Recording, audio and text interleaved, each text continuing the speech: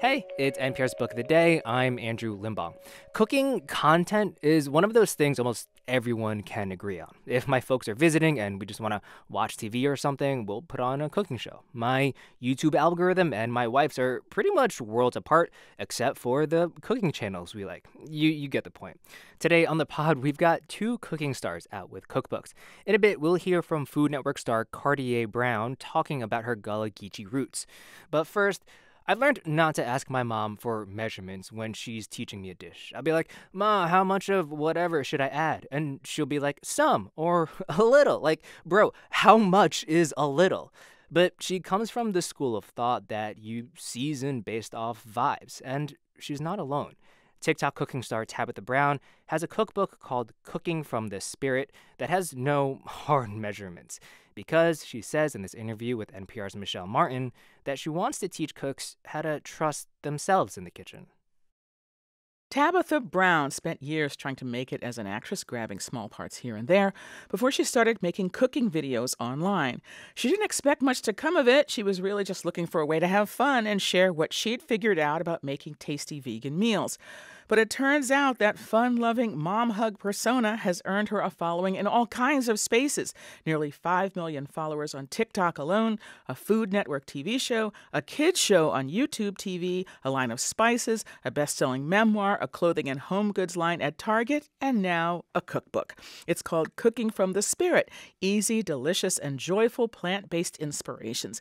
And she says it all started one day while driving for Uber between acting gigs. She went to Whole Foods, got a sandwich with vegan bacon, and the rest, as they say, well, she'll tell it. And I did a review of the sandwich sitting in my car while I was on my break. And I went on back to driving, Uber. And when I got home and turned my notifications on, my phone was like going crazy. And that video on Facebook had like 50,000 plus views. And I was like, wait a minute, who in the world is watching this video?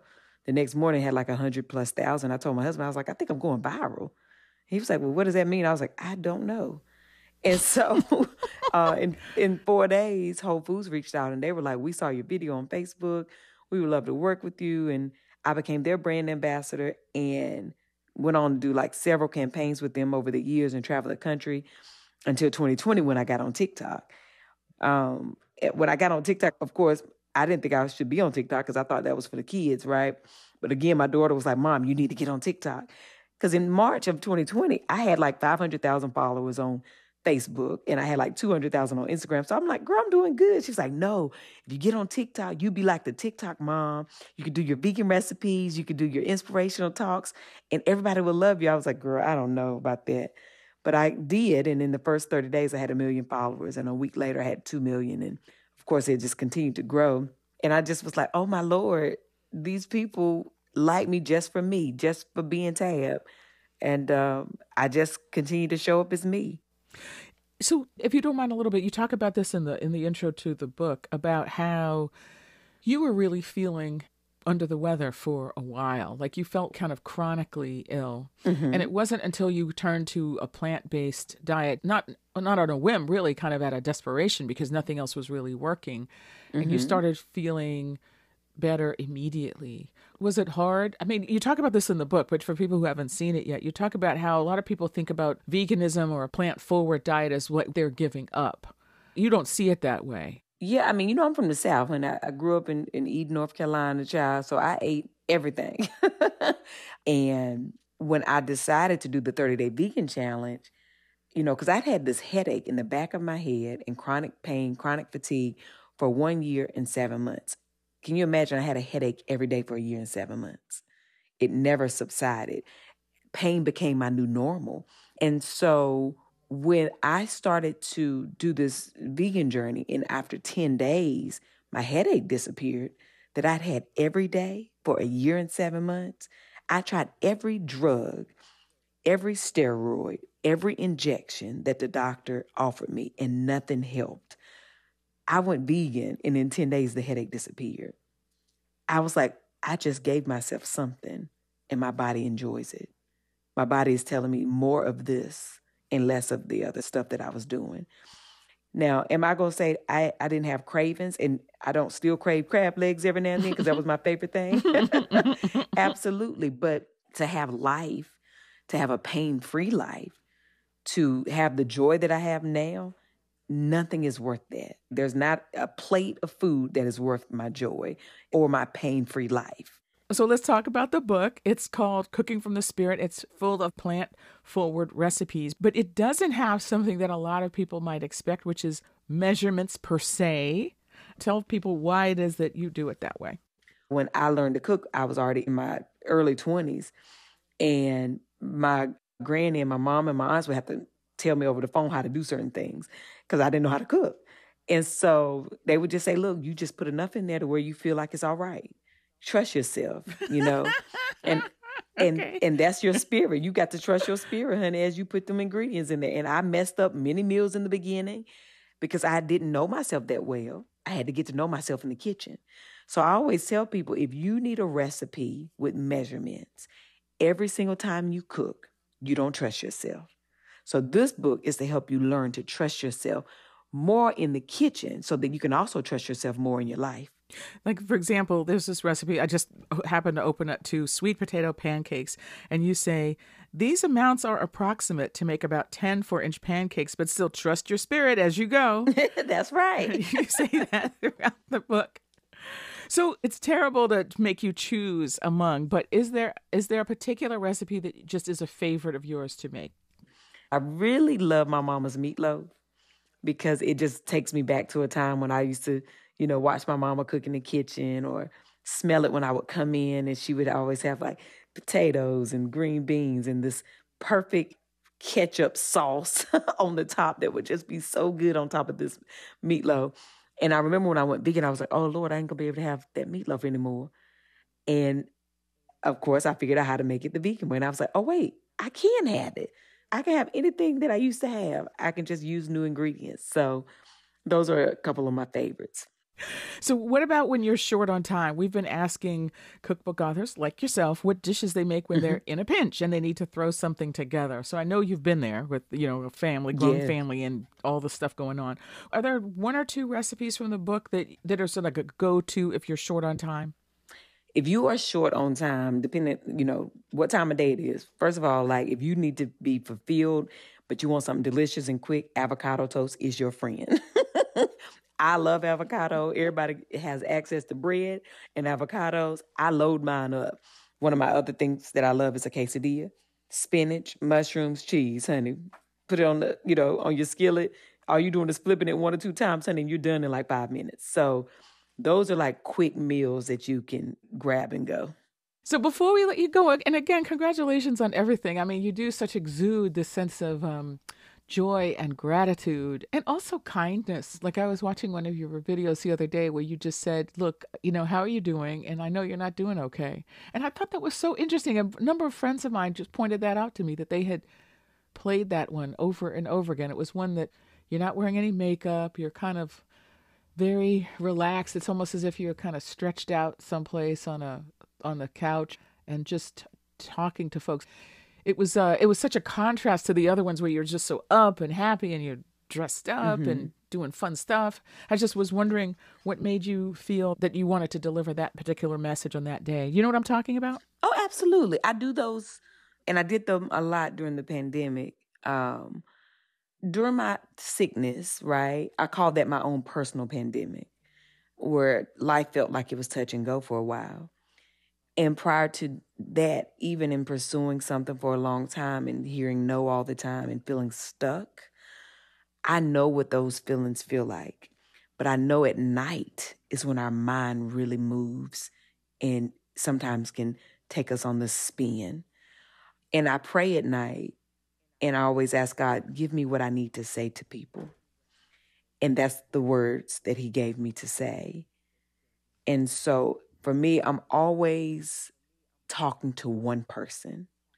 So when I do my videos, and especially inspirational or encouraging videos, I'm always holding my phone very close to my face because I want people to feel like I'm only talking to you in this moment.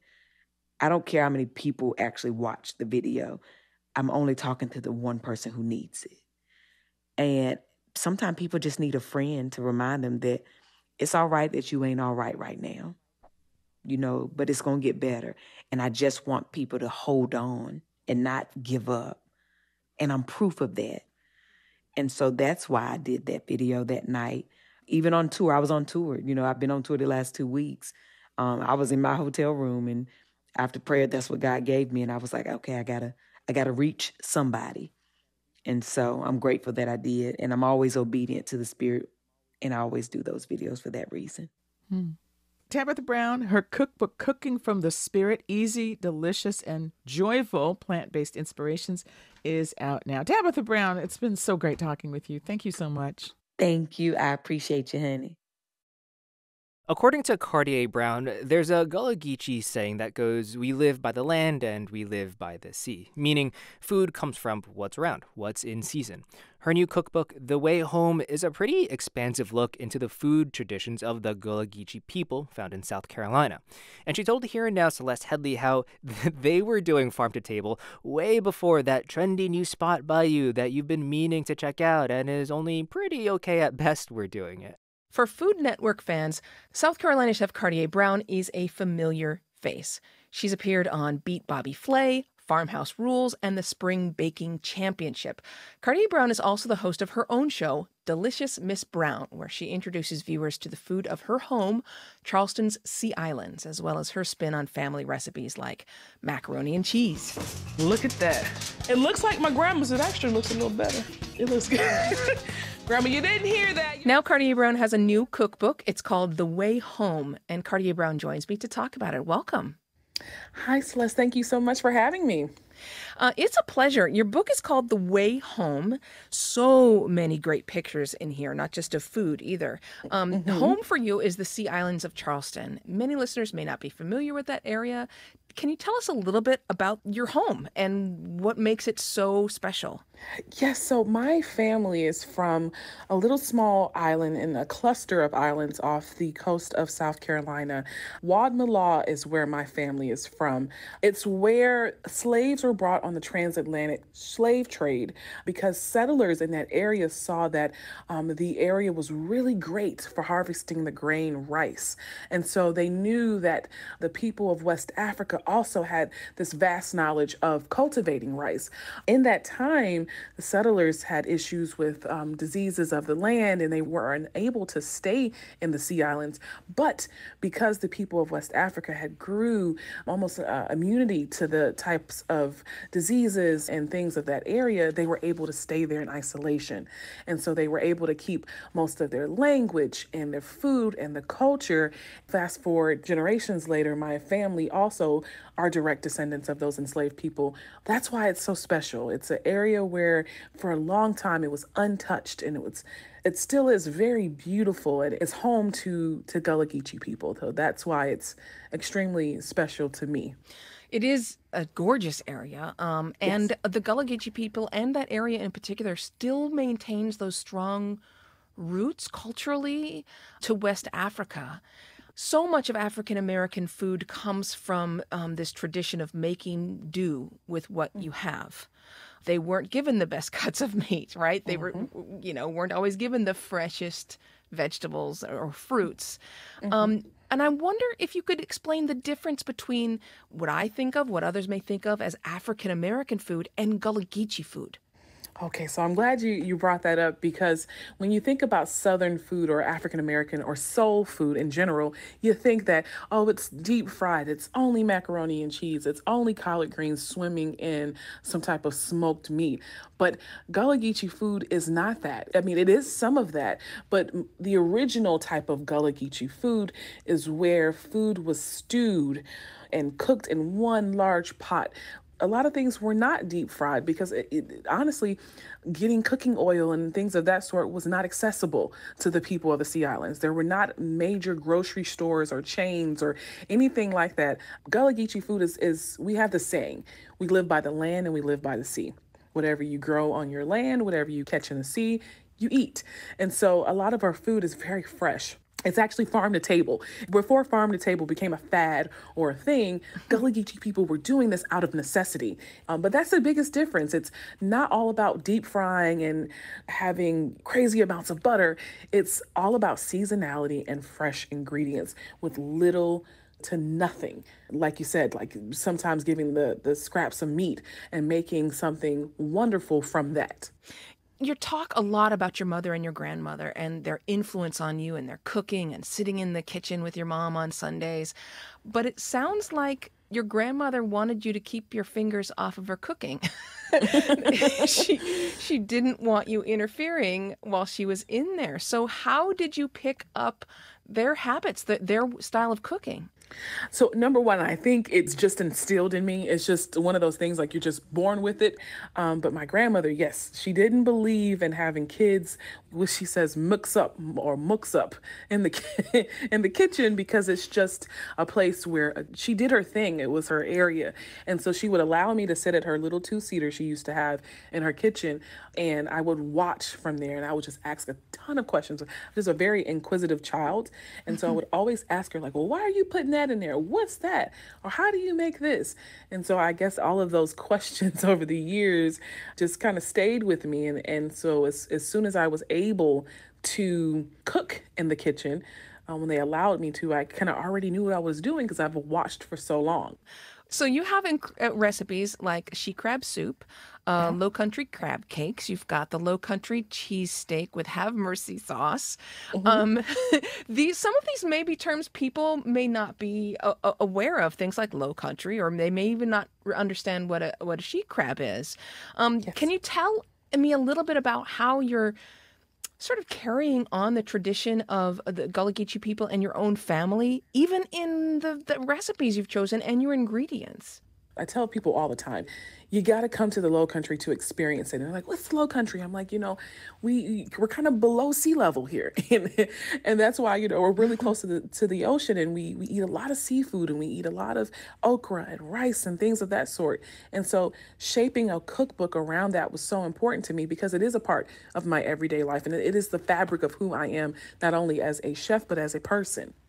I want to talk about some of the recipes themselves, and I have to start with our producer's favorite. Emiko has made your aunt's recipe for lemon cake, and she says it's a huge hit with her neighbors, which means she's nice enough to share something like that. I'm not sure I am.